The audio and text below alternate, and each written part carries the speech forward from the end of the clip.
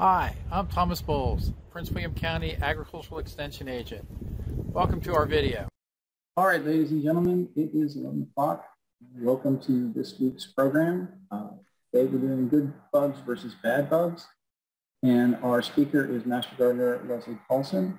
And as you have questions, please put those in the chat box and we'll get to those at the end. Leslie, whenever you're ready, go ahead and take it away. Okay, this morning we are going to talk about insects, and I'm sure that many of you enjoy them as much as I do. I'm hoping I can make you more aware of which are the good and the bad. So how do you tell which one is good and which one's bad? So yeah, here you see a cicada eating a bug. Is it eating a good bug or a bad bug? Do they only eat good bugs? No. They eat both, unfortunately. It just isn't simple. At the bottom here, I put what a praying mantis egg sac looks like. I know yesterday we were at the teaching garden and we found 2 of them. But I will tell you more about those later. So we have 3 groups of beneficial insects: the predators that eat other insects, the parasitoids. These are insects that lay their eggs in or on other insects. And of course, this eventually kills them. And then we have our pollinators. Over 400 different species of bees are in Virginia. And then 90% of bugs are harmless or beneficial, and the 1% gets a bad reputation. So it's sort of like when we talk about right plant, right place. Well, it can be a question of the right bug in the right place as well. You must identify the good and the bad in order to gauge how the war in your yard's going. I mean, some springs are horrible and others, the Japanese beetles, don't show up so much. So who's the good guy in your yard? So these are the top 5. We have assassin bug, hover or seraphid fly, lacewing. Then we have the ladybird species. And then we have the parasitic wasp and the aphidious wasp. I really think these guys are sort of cute looking, the assassin bugs. There was one year that out on my deck, I found it's like the eggs had just hatched. And there were a slew of them. They were pretty small. So I picked them up, but they can bite you. But this bug, all its body parts are there to get food because they pierce, suck, and chew. There used to be an agent, I think he was, I don't know, it was Fauquier or Winchester, that his license plate said something about this. So what's on their menu? A lot of things we don't want in our yard: the aphids, cabbage worms, potato and cucumber beetles, cutworms, all the ones you see here. The 4-line plant bugs, we have those at the teaching garden during a certain time in the spring. And Japanese beetles are ones that anyone who has plants in the rose family has problem with. And then we also talk about the tomato hornworms and the many different caterpillars we have. Here is the hover fly or seraphid fly. They look like a small wasp, but they're harmless, and they hover like a hummingbird, which is sort of neat. And so when you read more about them, then you'll get that ah moment when you're in the garden. So the adults pollinate and the larvae consume. They eat tons of aphids and, again, cabbage worms and other things that you don't want, such as mealybugs.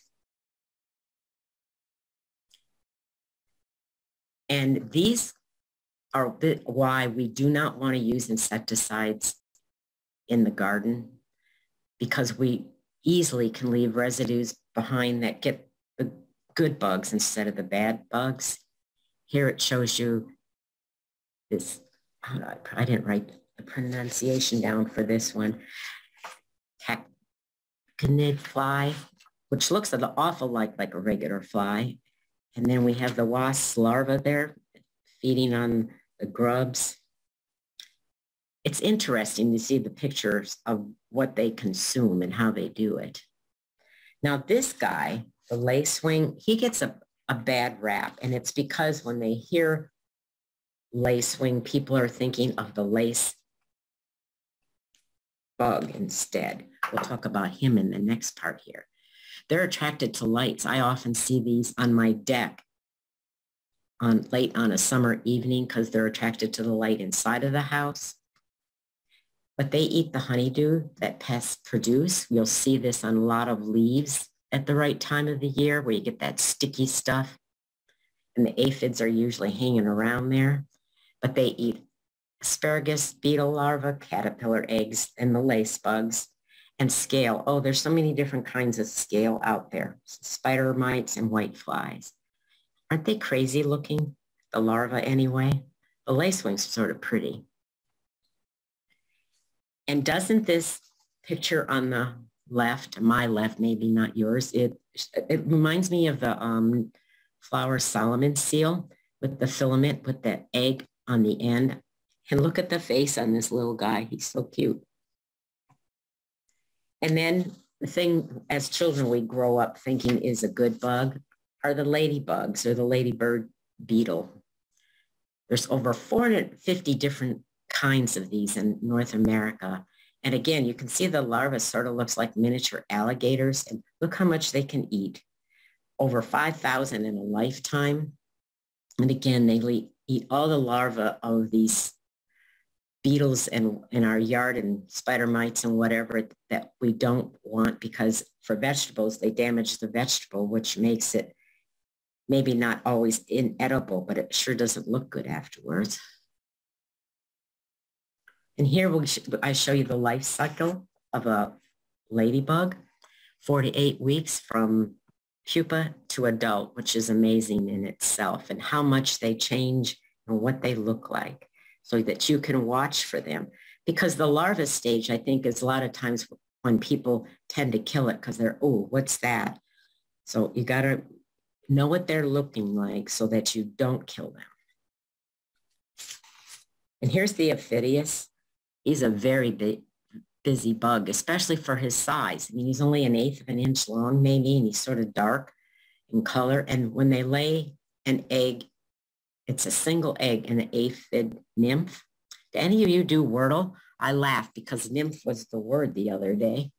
It hatches and eats aphids as it matures.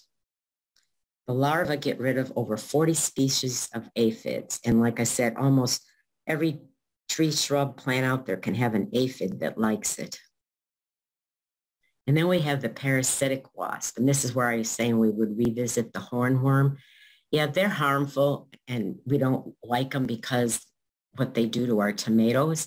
But this is one of the primary places this wasp lays their eggs. So if you have this caterpillar with eggs attached to it on your tomato plant, I would leave it because it's not going to be alive for long. The wasp is relatively small. It doesn't sting. And there's 10 different species.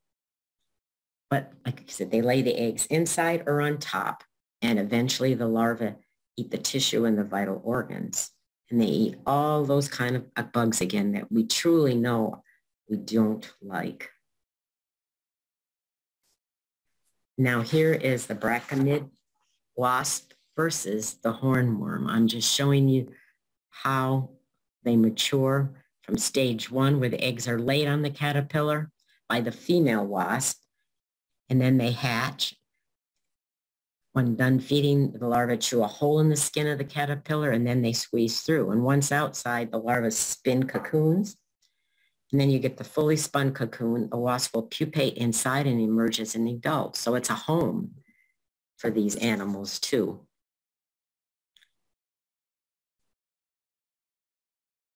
And this is what a hornworm becomes if it grows to adulthood. I like to show people that because, you know, the clear-winged sphinx moth, I'm not sure exactly which this sort of looks like, is a native sphinx moth to our area. So now we come to the bad bugs, which, like I said, the top 5, the 4-line plant bug, Japanese beetle lace bug, scale, of course, and then there's that crazy stink bug. So the 4-line plant bug spends the winter as eggs inside woody plant growth. And I know at our teaching garden, we find this bug every year on the Korean mums we have in the Four Seasons bed, and also the Russian sage that is in different places in the garden. I know it's in the deer bed, and it models and makes the leaves look all spotted like this. They feed for a month and lay eggs, and then they die. So it's only a period of time that we have them around, but they pierce the leaf surface and suck out juices. Doesn't that sound yummy? But they can be found on azaleas too, and lavender, and Shasta daisy and viburnums. And assassin bugs and spiders and damsel bugs can control them. So we have the Japanese beetle, and I know a lot of people don't enjoy squishing them with their bare fingers, but there's only 1, 2 in a plant. That's what I do. But a pail of soapy water, or even a jar which has a lid with some soapy water in, you can shake the beetles off of the plant like roses, and they land in there, and then you put the lid on and they won't get out. The parasitic wasps can help with this problem. And the beetles are only around for like 4 to 6 weeks at the beginning of the summer.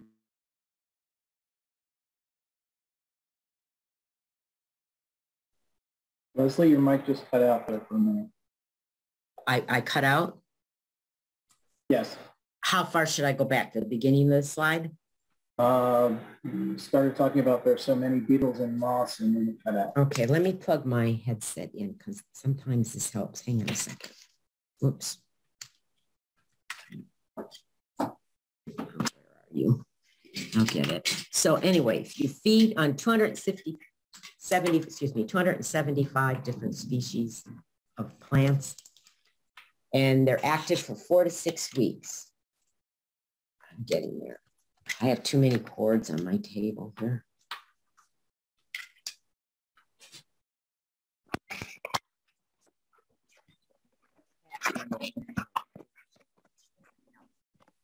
Okay, so a pail of soap and water, you can get rid of all the beetles just by shaking them into the bucket. You can use a jar or something, plastic usually, so you don't have to worry about it getting broken. But don't buy the beetle traps because they're just a lure. It's just something that someone came up with to make money. And here's the really bug that is bad, lace bug, not the lace wing, but the lace bug. They're about an 1/8 inch long with wings, and you find them on the underside of the leaves. So if you start seeing tiny specks of poo on your leaves, you might want to give your plant a good examination. Many of these only attack one plant species. Others feed on several types of host plants. And here's some of the things that they attack. A lot of the things we have in our yard: azaleas, rhododendrons, laurel, linden. But you can blast these nymphs with a stream of water. I know I often tell people the way to get rid of them is just with a strong stream of water. Because once they're off the plant, if they want to back on, they got to make their way there, and it's not quickly, and hopefully a bird will find them. But it's not a problem when the plant is located in proper growing conditions. It's not stress, and this bug won't come and attack them so much. And here's the scale. Like I said, there's so many different species of scale. Several years back, I went and did the Charleston Home and Garden Tour, and you're not allowed to take pictures. I tried to find the picture, but I couldn't. It's probably on my old laptop. But I found scale on, I think it was a azalea plant, and it was almost an inch large. I had never seen one that large before, but they're sort of interesting how they puff up almost and stand in a row on a branch. But you can wipe these scale off with a cotton ball soaked in alcohol or crush them with your fingers. One thing that really attracts them is if you're over-fertilizing your plants, that's more food for them too. So, and they like smell it or realize it's there, and you'll have a bigger crop of these guys. They can cause blotches or minor discoloration of leaves. The honeydew attracts wasps and ants. But again, the lacewings and ladybugs and the parasitic wasp will help you control this, and that's why they need to be protected. Stink bugs, I really think one reason so many people like them is they like to come inside and they do smell. Again, they pierce and suck their predator. They don't bite or sting, so they aren't going to hurt us. And they won't reproduce inside. When they get inside, your best bet is just to vacuum them up if you don't like trying to catch them. And you have to seal the cracks or caulk the cracks, inside and out. They damage fruit skins. These often damage, when you see sort of a slightly light orangey color on a tomato, it's usually this insect that does it. Again, you can use the soapy water pool to kill them. You can flush them down your toilet too if you want, or like I said, vacuum them up. And now these are just a few other bugs that you might see in your yard. So I'm going to talk about them. When growing up, we heard about a doodle bug. A picture here of the, I would guess it's sometimes you would call it a moth actually, or anyway, a flying bug. I found this in my yard on a dead crabapple tree that I had, and he's quite beautiful. But it's the one where you see him in the sand where he's digging these little traps for insects. That's what he looks like before he morphs into this. And praying mantis, we were discussing this yesterday at our teaching garden because two different people found the egg sacs. Unfortunately, most of the egg sacs, I would say the largest percentage of them are the Chinese praying mantis. Again, they eat good bugs. And like one of our master gardeners says, there's pictures of them actually going after a hummingbird. But they are very large, 5 inches. The Carolina native praying mantis is much smaller. So when you find egg sacs in your garden, depending on how large your garden is, you might want to consider destroying some of them because there's over 300 little guys in there. And then there are the slugs, which are just plain slimy, for another other word. But I know what I do, I find these underneath my bird baths that have a hollow bottom when they sit on the ground. And so when I'm out there cleaning them, what I do is I have gloves on usually because it's not that I mind touching them, but you get that gunk all over you. I just take them and throw them into the grass. And when I go in the house, I know the birds are going to eat them. You can use diatomaceous earth around plants that they like to consume. And the other thing is don't water during the day. Water early in the morning so the foliage dries before nightfall. That's the other thing that can attract them. Now here is a good slide for you because it shows you what you need to plant to attract the good bugs. There's a lot of similarities in different categories. A lot of the herbs are what they like. Different bugs like different herbs. You see the wasp likes the fennel and the dill and thyme. Assassin bugs doesn't have one there. And then we have oregano for ladybugs. But this will show you some of the things that if you plant, you are going to be attracting good bugs. And it's something to consider because they keep the bad bugs population down. So remember, you got to identify your insect before you do anything. And I found in the first slide, I said 1%. On the book, one of the books I primarily use, they use both numbers and I can't quite figure out why, but 10% can be considered harmful. But if you have any problem identifying them, if you take a good picture, you can send it to the help desk. You can call us and ask.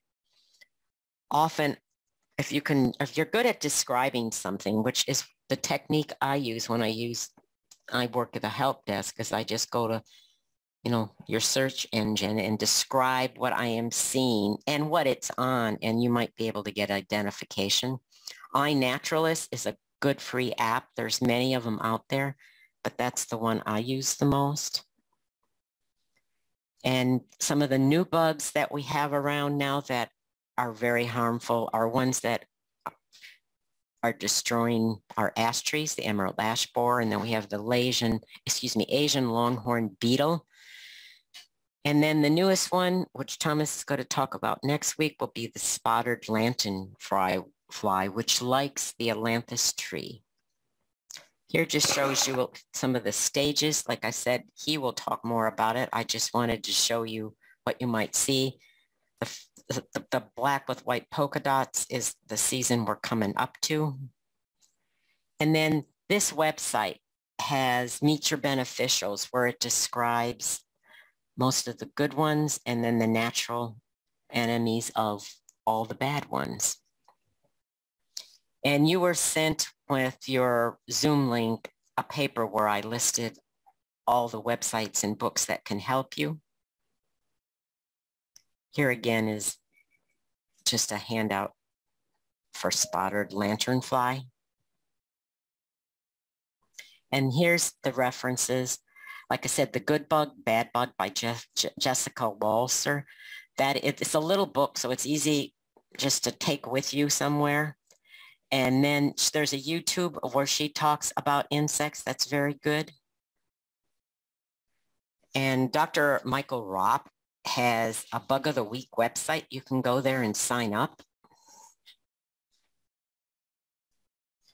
And then also Ohio State has many, many free classes that they tape that you can go on and watch. I also have Mary Gardner's books, and she talked this spring about insects. It was really very informational. And this is her here. So let's see, what's the questions? Any questions? Looks like we don't have any in the chat, but if anybody wants to unmic and ask their questions, feel free. So does anybody, this went faster than I thought it was going to today. Depends upon how. But again, like I said, if those of you are master gardeners, any if you're not, you can come out to our teaching garden and see some of the things we have, and we can always talk about insects, because usually if you have that insect in your yard, it's probably going to be at our teaching garden as well, even the bad guys. So, oops. I'm trying to see what, okay, so nobody has a question? Does not look that way. Okay. Thank you, Leslie, and thank everybody for coming. And next week, we'll be talking in more detail about the spotted lanternfly. Oh, is this a question? Oh, yeah, and Wendy, excuse me, Christina will send you the evaluation. Yes, please make sure you fill out the evaluation. That helps us be responsible to both the county and the state. So thanks, everybody, and we'll see you next week. Have a good day. If you're interested in getting your lawn in shape this spring, why not consider our Best Lawns program? This involves having a master gardener come out to measure, sample, and evaluate your lawn. When the soil test results come back, you'll get a customized nutrient plan along with control recommendations as needed. If you're interested, contact Natalie Walker at nwalker@pwcgov.org. If you enjoyed this video, please contact us at mastergardener@pwcgov.org. Let us know about your comments, your suggestions for other videos and classes.